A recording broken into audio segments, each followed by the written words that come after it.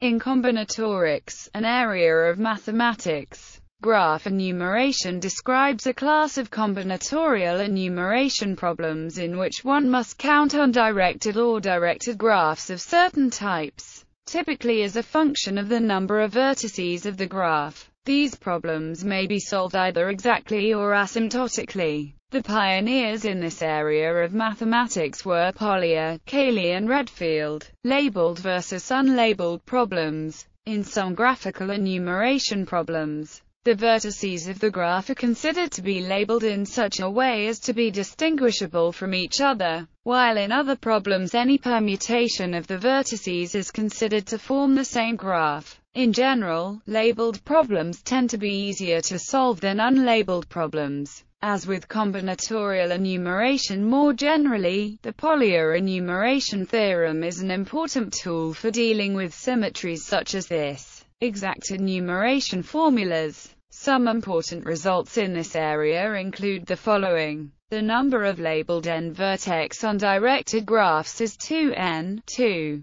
The number of labeled n-vertex directed graphs is 2n. The number Cn of connected labeled n-vertex undirected graphs satisfies the recurrence relation, from which one may easily calculate, for n equals 1, 2, 3, that the values for Cn are 1, 1, 4, 38, 728, 26,704, 1,866,256. The number of labeled n-vertex free trees is nn-2. The number of unlabeled n-vertex caterpillars is